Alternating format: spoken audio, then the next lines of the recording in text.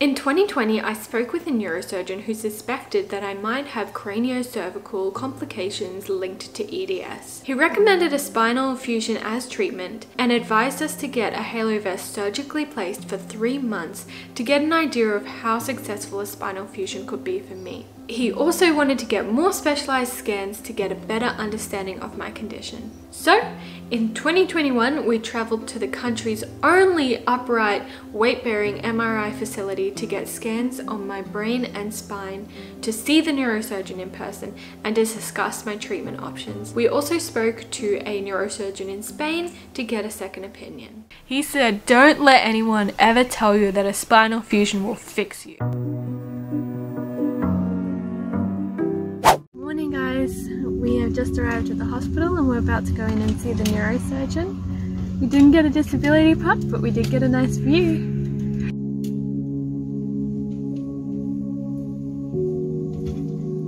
Sabine and I went into the hospital where we had the appointment with the neurosurgeon. He looked at my scans, did the measurements, as well as a physical assessment. I will tell you about how this appointment went, as well as a second opinion that we got from a neurosurgeon in Spain at the end of this video, as after this appointment we decided to take a break from the medical and go exploring, and I want to show you that footage first.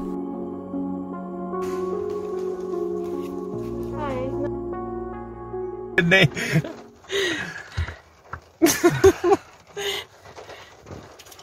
You want to do the rest? I got coffee.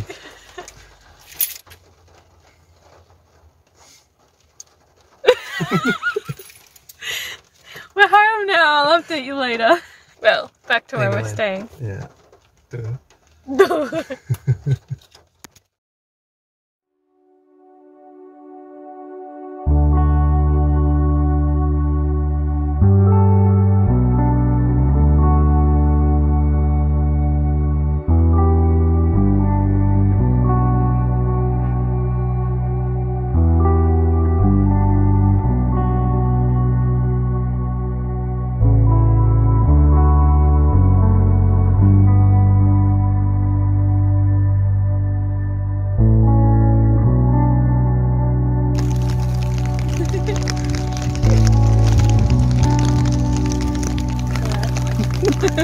Aw, Simeon!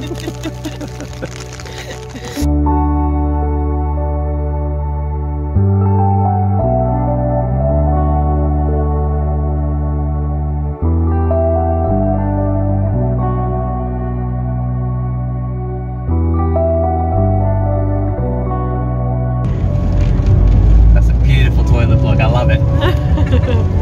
This afternoon we have gone on a drive to look at a nice lake with some nice greenery around it, and I'll put the footage through here. I just love the feeling of driving through, well, not me driving, but me passengering through when the trees are like hanging over the road. It's just something so amazing when driving through like rows of trees. It's just incredible. So I'll put that footage through in here. Just have an afternoon just to have fun and chill and not really think about medical stuff. So I realized a couple of days ago when I looked at the date for one of my appointments when I was filling out the form, I was like, oh, my birthday's really soon. It must be like next week, and it is next week. It's Thursday today. It's in like a few days really, and I'd like forgotten all about my birthday just because of all the medical stuff that's happening. So if I'm feeling up for it, we're going to go to like Taronga Zoo in Sydney or the aquarium near the Harbour Bridge. They're kind of famous places, and I've been wanting to do something with animals for a really long time. I've been kind of craving it because I just love animals so much. So hopefully we'll be able to do that next week.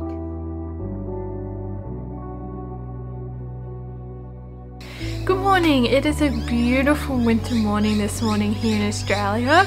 So I thought I'd take you guys all out here and film this future mail part of all about my neurosurgery appointment. So it was actually a year and a half ago. 2021 was a crazy year that a lot of my filming and editing got put on the back burner.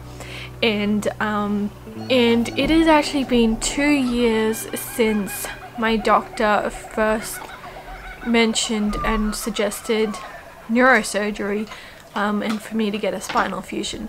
So I'll put that video below if you want to see it. But this will have more updated information.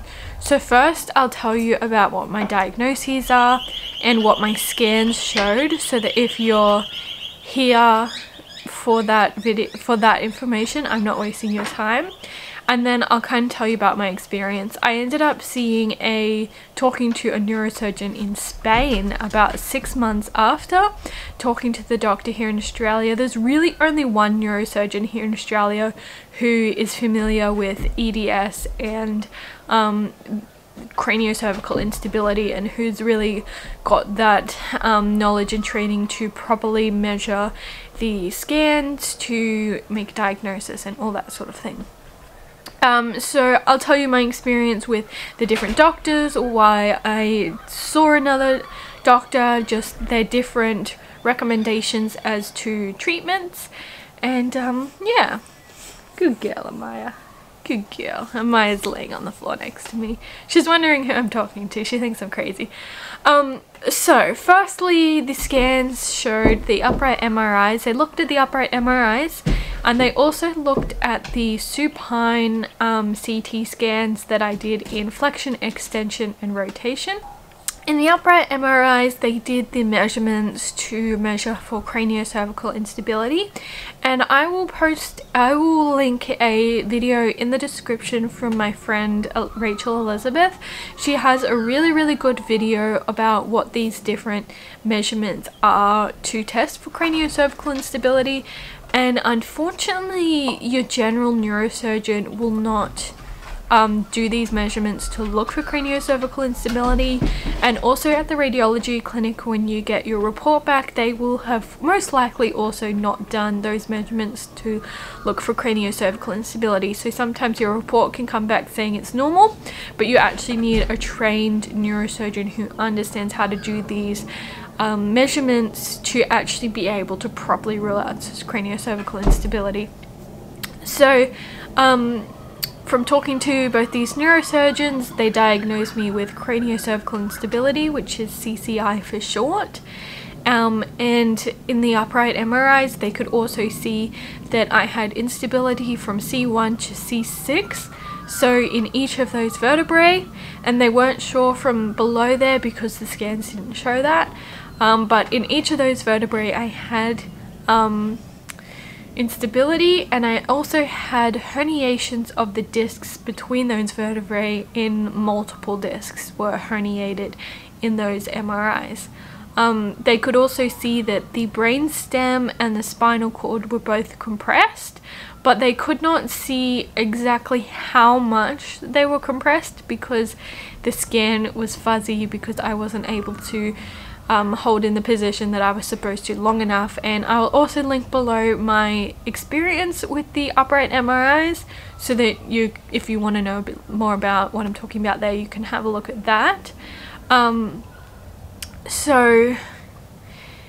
Yeah, they could see there was a fair bit going on. And then they also looked at the supine CT scan that I did with flexion, extension and rotation. So that's looking up, looking down, looking left and right, but all laying on my back.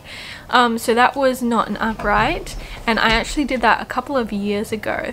But as I said before, my report from the radiology clinic came back clear, but I actually needed a neurosurgeon who was properly trained. And when they looked at this CT scan, they could very clearly see atlantoaxial instability as well, so AAI. And to be honest, when I look at that scan, I can see it, and I'm a layman. And before I even went to these appointments, I was like, I think I could have atlantoaxial instability, but I don't want to self-diagnose just from looking at my scans. So when you turn your head left and right, your vertebrae generally, you know, move like this. But what's happening when I'm looking left and right is my vertebrae is slipping and moving. So I don't know if that's a very good representation if I'm doing it right, but it kind of gives you an idea. So my vertebrae are actually slipping off each other, and my neck is actually subluxing when I look left and right. So that's kind of not ideal, but it explains a lot of my symptoms. I was also examined by the neurosurgeon in Australia, and he was able to determine that I had SI joint dysfunction, so that's dysfunction in the hip joints, and he also suspects tethered cord syndrome. Both neurosurgeons also said that they could not rule out intracranial hypertension because my symptoms align with it, and they could not rule out tethered cord syndrome.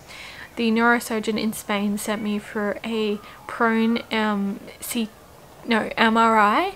I just haven't done it yet because I've wanted a break from all the things. And I didn't think it was urgent because if it shows up with tethered cord, I'm not about to go into surgery anyway. So I will explain now the difference between my two appointments. I need a breather. In my appointment with the neurosurgeon in Sydney, so the earlier part of this vlog is that appointment, he's good. I respect him. He was very kind, but there are quite a few limitations with him, and as I said, he's really the only option in Australia as far as a neurosurgeon who understands EDS and craniocervical instability. His reception staff are very good, they're very kind, they're very helpful, they're very good at their job, they do what needs to be done, and they're also very knowledgeable about these conditions, and he is also very good. I would recommend him, but as I said, there are some limitations, and I will mention some of those limitations on film. So he has, at the point that I had been seeing him, he recommended a spinal fusion for me in my first appointment with him, and then about 6 months later is when I saw him in person. So that's this appointment that I'm talking about, and at that point in time he told me that he's only been doing these measurements and working with people with CCI as a complication of EDS for 18 months. So he's only been doing, hi puppy, so he's only been doing these measurements that long. And he has also only done 3 spinal fusions. He did not tell me the outcome of those spinal fusions, but I know from my physio who works with some of those patients that one of those spinal fusions didn't work out so great. So his protocol is to first put a halo vest on you for 12 weeks. So that's where they drill into your skull with screws, and they screw it into your skull, and it's like a thing that goes around here, and then it's got the things and it's got the vest around. And his point for doing that is that it will see whether you're a good candidate for a fusion. So if that helps your symptoms, it will indicate that a fusion could help your symptoms. But I do know that this one particular patient, she had a good result with the halo vest, but not so good with the fusion, and I don't know about the other two. So we actually went to Sydney with the knowledge that I might have to get a halo vest, but we just have to see how severe my brainstem compression was in the scans. If my brainstem compression was really severe, then I would kind of have to get it because it would be dangerous for me not to. We couldn't exactly see how severe it was, but we decided not to go through with that procedure, even though the neurosurgeon was recommending for me to get the halo vest while I was in Sydney at that point in time. I'm really glad that I didn't, because I had my feeding tube surgery very shortly after that, and as you guys know, I had a lot of trouble with infection. I'm really glad I didn't have a halo vest that was drilled into my brain or into my skull that I could have got infected from and had infection in my brain. Like, it could have led to that. So I just didn't want to take that complication, and I just didn't want something screwed into my head, because I was still thinking, well, I want to avoid a spinal fusion as long as I possibly can. I want to look into alternative options, so I don't want to do a halo vest right now. And the other thing in my appointment with him was he kept telling me a spinal fusion will fix you. And he kept telling me, we'll get you fixed, we'll do a spinal fusion and it'll get you fixed, and all these troubles you're having will go away. You won't have troubles with food anymore, you won't have POTS anymore, you won't have pain, you'll get your life back, you will be healthy, it will fix you. And that gave me a really bad feeling, because I felt like it was almost unethical that he could promise me that this would fix me when he's only done 3 of them and he's only been doing this for 18 months. I just did not feel right about that. And also the literature and the patient experiences and the studies out there show that you can't promise that. You just can't promise that. He also wanted to fuse me all the way from my skull to T5. So that's kind of like a bit below where your shoulder blades would be, and that's just a huge fusion. And so his idea for doing that was because I have got instability quite far down, but also he said that would avoid the problem that you get with EDS. And I will link a video below of that, will actually be after this video, of me talking about considering different treatment options, and I'll talk about this complication a bit more in that video. But with EDS, what can happen is everything underneath your fusion can then become unstable, and what has happened with patients before, like Christina Doherty has described her experience online. I will link that below. She has a full fusion from her skull to her hips. That's just happened over time because everything under her fusion has become unstable. So he thought his idea for fusing that much would be that it would prevent that from happening, but in my eyes that's still going to happen because you still got the rest of your spine, and in my eyes I feel like that's going to happen even more because all of that area underneath is taking all of the weight of all that fused area. So it wasn't great. The other thing was, a lot of our questions we were asking him, he was saying that he didn't know.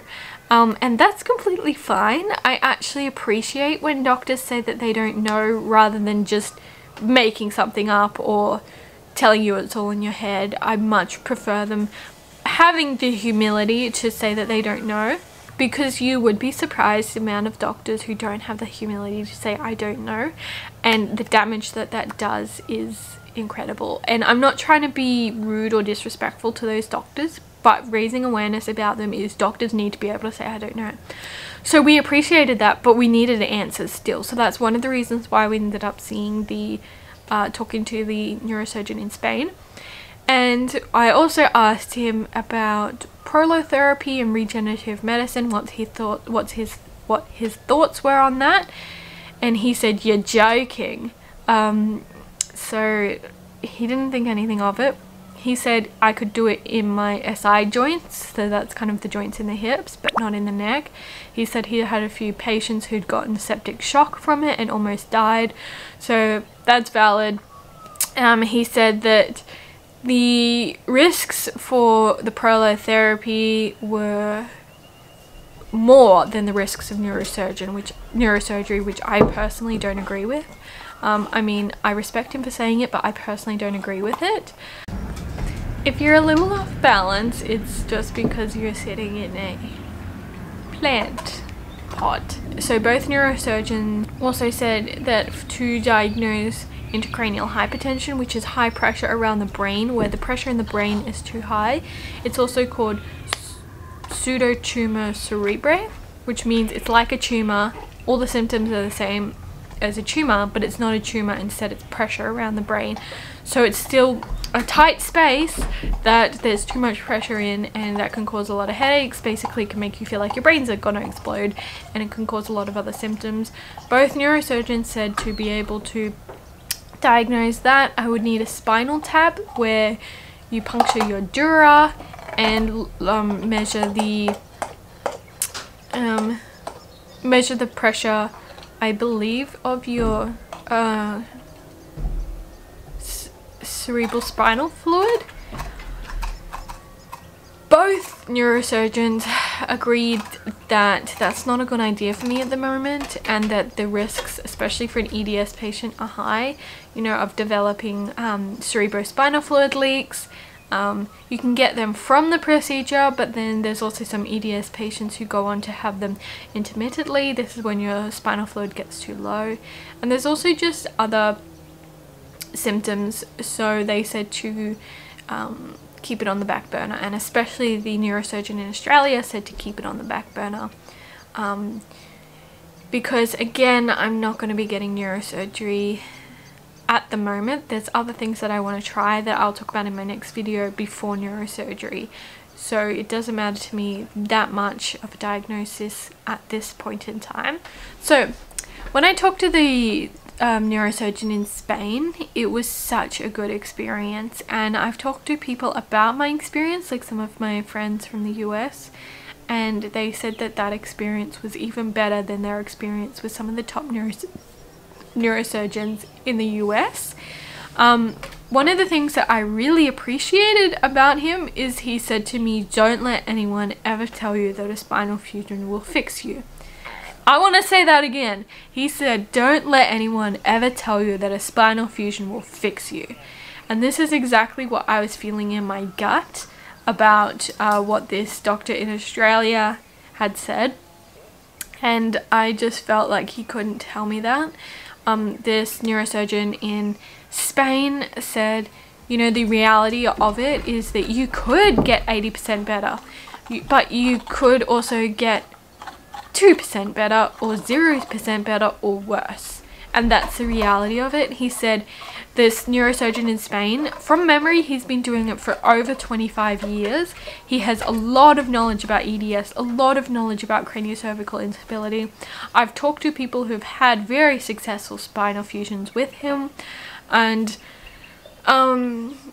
yeah, so he is very good. He's one of the best in the world, and so he was saying that there is no way to predict or guarantee the outcome of a spinal fusion. So he said it's a bit of a gamble. So the reality is I could get 80% better, I could get worse, and that's the reality of it. And that's horrible. Like, that's a hard thing to go into. And the people that I know of who have had spinal fusions with him have had them because they are in danger if they don't have them, and you know, they're at risk of death or risk of paralysis, etc. And he said there's certain things he wouldn't be able to tell me about his sort of estimate of how far down we would have to fuse and that sort of thing unless he was able to see me in person. But yeah, my appointment with him was just so great, and I'm trying to remember all the good points. I might pop on here again later to tell you them, but that was the main thing. And I also asked him about the regenerative medicine and prolotherapy, which I'm looking into, and PRP injections, and he didn't scoff at me. He said go for it. He said if I have the resources to do it, then he said it's a less invasive option, and if I want to try it first and I have the resources to, then he would say go for it, and that it is a much less invasive option than a spinal fusion. And so if I want to, if I have the resources to, then he would say go ahead trying that before a spinal fusion. And I really appreciated that because that was kind of what I was looking for. So yes, so he also said to make sure I'm wearing a neck brace when I am in the car or anything like that, because if we stop suddenly and I have a bit of whiplash, you know, that can be extremely detrimental to someone with EDS and CCI, and a very small accident could have really severe outcomes for me. So just things like that. So overall, that was my experience, that's the outcome, that's the diagnosis, that's my thoughts. In my next video I will talk about more of my decision making process of considering a halo vest, a spinal fusion and regenerative medicine, and why it's been 2 years since I was recommended a spinal fusion and I haven't yet got one. Yeah, and so I will kind of explain that more in my next one, and I am actually going to be seeing a regenerative medicine doctor. So I actually have an appointment with a regenerative medicine doctor here in Australia in a few weeks' time, and the timing and the circumstances around that are really incredible and God's provision. He's just come back from getting some training in some clinics in America that I was considering going to. So I'll tell you all about that in the vlog of going there. This video is getting long and I am reaching my capacity, so I'm gonna end it here. And if there was a few more positive points about that neurosurgeon in Spain, I will just pop them on the screen here, and I will see you guys in the next one. I really hope that this next week for you is as good as it can possibly be, that you have the lowest symptoms as possible, and that it's just a really great week for you. And if you're going through this process of diagnostics and seeing neurosurgeons, I really want to wish you well and wish you good luck. And I also just want to take a moment here to raise awareness that seeing these neurosurgeons is very expensive. We had family members who paid for us to see them because they're private, and especially when it's going to be international, it's very expensive. And yeah, so there's really no one in the public system. These doctors are not accessible for everyone, and if you're in that situation where you're having trouble accessing these doctors, I'm really sorry, and I really wish there was something I could do about it. I really wish that I could pay for you, but I can't, and I just hope that me being here on the internet will help raise awareness for that in the future. Okay, so I'm gonna say goodbye now. Bye.